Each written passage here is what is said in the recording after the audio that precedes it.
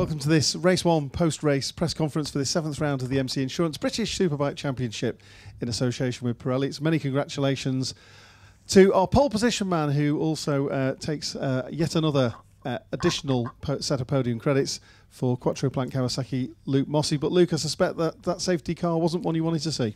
Yeah, I'm not going to say that that's the excuse that we didn't win the race. You know, I was trying 110% the whole way, and yeah, it did mess up my rhythm a little bit, but still happy to be in the box. You know, I know it's unfortunate for Tommy, but you know, we want to keep racking up these podium credits, and I think we're 2 points off 6th now. So our main aim is just to make sure we get as many points as we can in front of the guys in front of us. And you know, well done to Shaky and Leon. They done a great race, and I was struggling a little bit with the front end towards 5 laps in. To be fair, we went with a harder tyre and started rolling a little bit, but I think the track's quite greasy. So yeah, same again race 2, and hopefully we can come out of here in the top 6. Well, congratulations on the 3rd place and the podium credit that goes with it. And of course the championship points. Turning to JG Speedfit Kawasaki's Leon Haslam. And Leon started 6th, got a cracking start. How do you reflect on the race? Yeah, it couldn't have gone much better. We've had a pretty terrible weekend. And after Snetterton and Thruxton as well, to be battling for the win is where we want to be. Just a few areas I was really struggling with still, with a few of the issues with the bike, which was just hindering me a little bit. But the boys did really well. You know, from it's probably Saturday lunchtime. I think we was 15th still, so to get it up to 2nd, I'm really happy.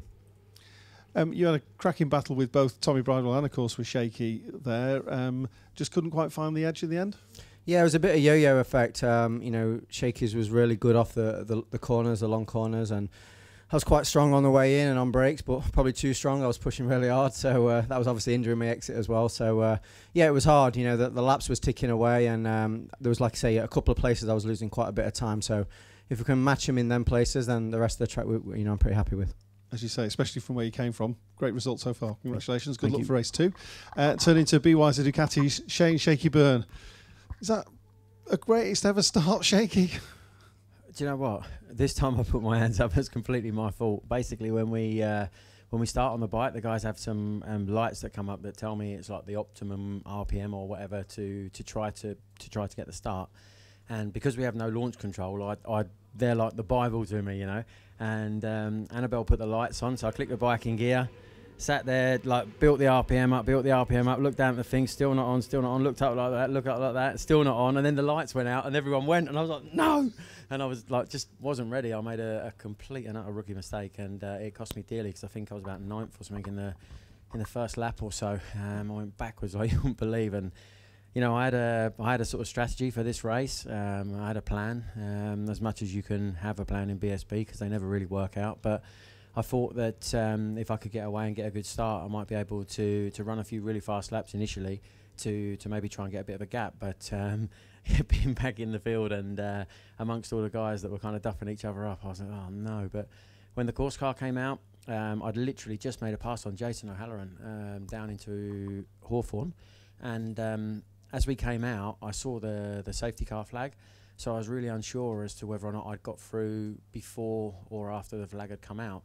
But I asked the team on the board, and they said P4 okay. So I thought, right, now it's just Luke, Tommy, and Leon. Let's see how it goes from here. But fortunately, there were still 10 laps left then, and my rhythm is quite sensible even after a lot of laps. So I just tried to pick my moments. I saw, obviously, that the guys were stronger in some areas than I was, and obviously Leon made a really, really big move into paddock and went wide. And he'd done it once before, but I was nowhere near close enough. And because he was riding the front so well, it was going to be really difficult to pass him. So when he done it again, I thought, I've got to try and pass, because otherwise it's just going to make a really, really difficult race. I managed to get past, and then got to the front and just got my head down and tried to do, you know, 4 steady laps or 3 steady laps, whatever it was, but making sure that I hit all my markers and making sure I was bang on point everywhere. And fortunately it paid off. So I'll try to get a better start in race 2, and hopefully I'll make my life a bit easier.